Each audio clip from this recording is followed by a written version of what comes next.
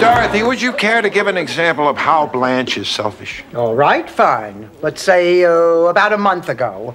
I was not feeling very well. As a matter of fact, I was sick as a dog. Oh, darling, I'll be ready to go in just a minute. I had Hannah do my makeup while my pedicure was drying, so all I have to do is change my shoes. Wait a minute. What are you doing? I think I'm dying. But then again, this 104 fever may be clouding my judgment.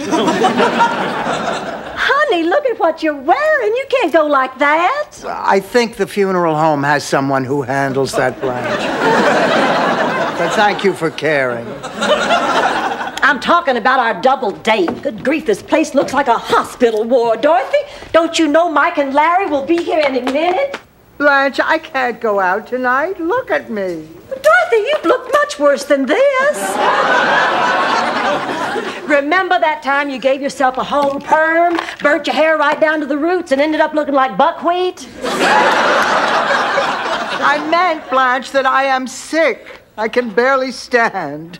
You'll just have to go on without me. Go on without you? Honey, this is not a wagon train. This is a double date.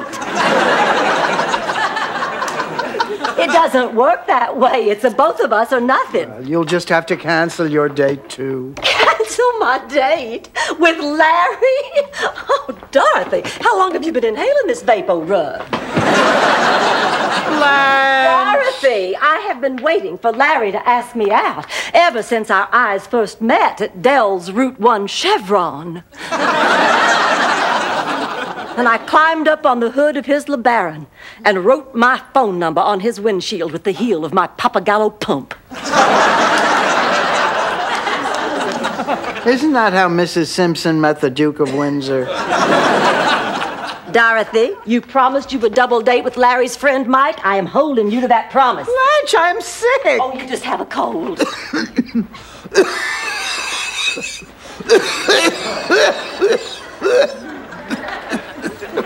See, you just have a little tickle in your throat.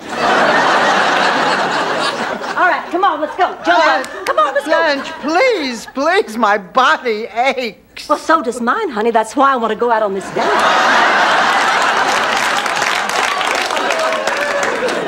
Blanche, I am miserable. It is mind over matter, Dorothy. Now, you can do it. You can get up off that couch. You feel better already. You're not sick anymore, Dorothy. You can heal yourself. Walk, Dorothy, walk.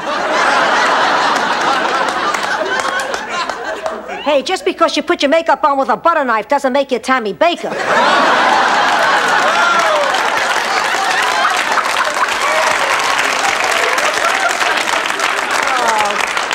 Forget it, Blanche. I'm not going to kill myself because you have the hots for some guy in a fancy car. Dorothy, Larry is very important to me. You picked him up at a gas station. You must have been impressed with your spare tire. I cannot believe you are doing this to me. And I can't believe that you are so selfish. Here, pussycat, drink this. It'll make you feel better. Oh, Ma, another hot toddy. I think I've had enough. Shut up and drink. This is the fourth one, Ma. That's a lot of whiskey. I only put whiskey in the first one, then we ran out. Oh. The second and third were vodka. No wonder my head is spinning. This one's part amaretto, part sambuca. That should kill everything. Killed your father.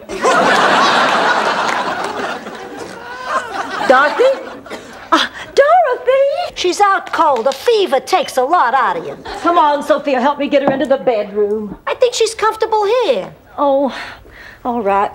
I'll just prop her up a little. Mike's not that particular. He just got out of prison.